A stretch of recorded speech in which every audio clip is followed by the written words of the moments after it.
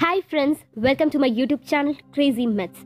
You're with Dr. Equinomis in the journey towards eternity. It gives me immense pleasure to post my first video, Strawberries in Medicine. In this video, we are going to see about all the strawberry signs and symptoms which are more common in medicine.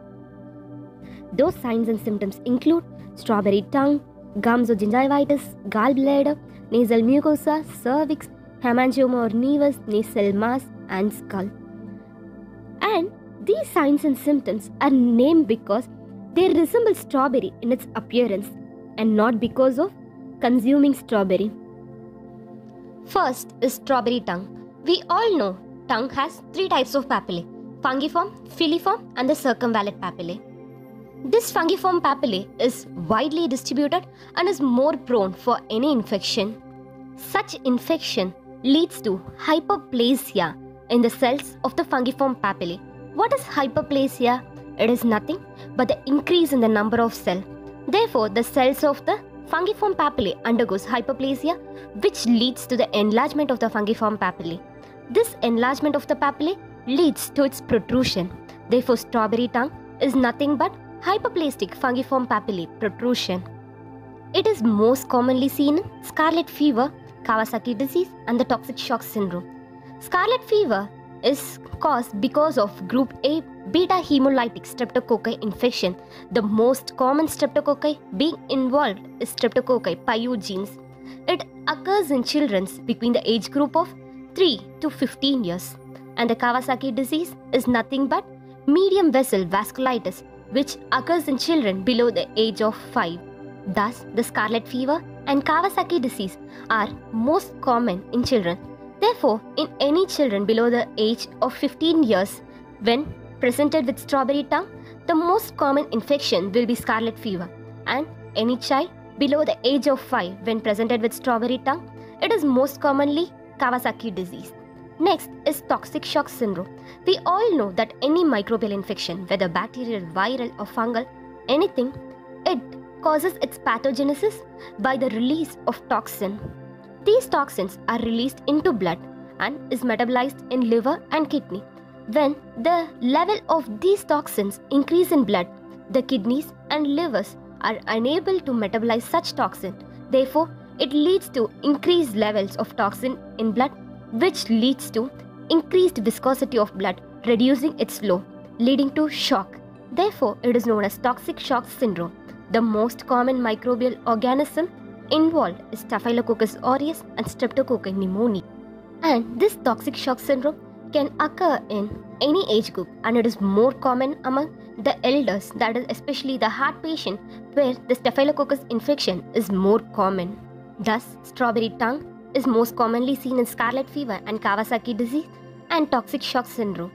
It is due to hyperplastic fungiform papillae protrusion. Next is the strawberry gums or gingivitis.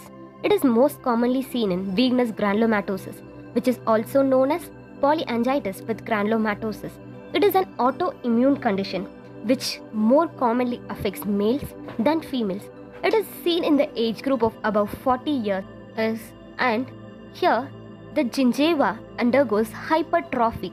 Hypertrophy is nothing but increase in the size of the cell, which leads to swelling.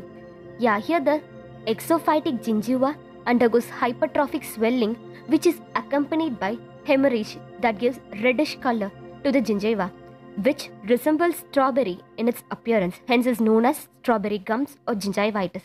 Therefore, strawberry gums or gingivitis is nothing but reddish-purple exophytic gingival swelling because of the hypertrophy, which is accompanied by petechial hemorrhage. It is most commonly seen in Wegner's granulomatosis. Next is strawberry gallbladder. Strawberry gallbladder is most commonly because of cholesterolosis.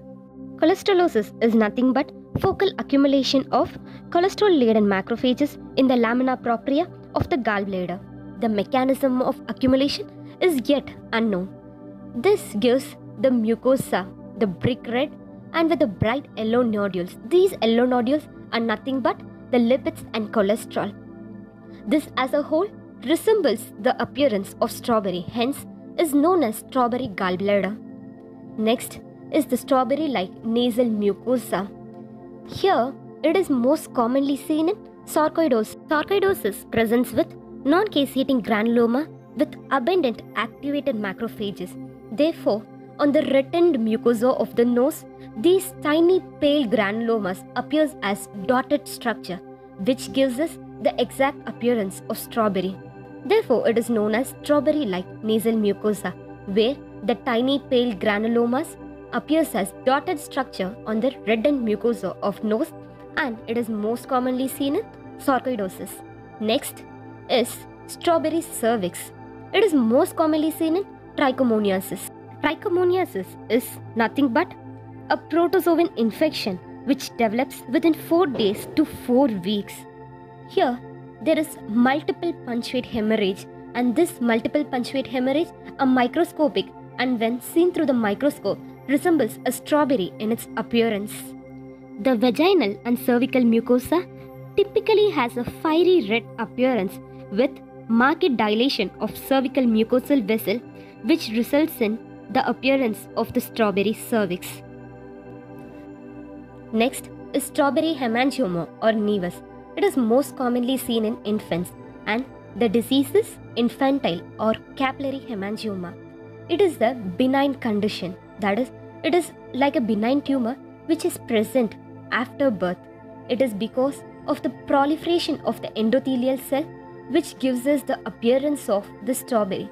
Hence, it is known as strawberry hemangioma or nevus. And this capillary hemangioma may occur in skin, subcutaneous tissue, or mucous membrane of the oral cavities and lips, as well as it occurs in spleen, kidneys, and liver. Histologically, they are composed of thin-walled capillaries with scant stroma. Next is strawberry-like mulberry nasal mass. It is like a benign tumor condition, therefore it is different from that of the nasal mucosa.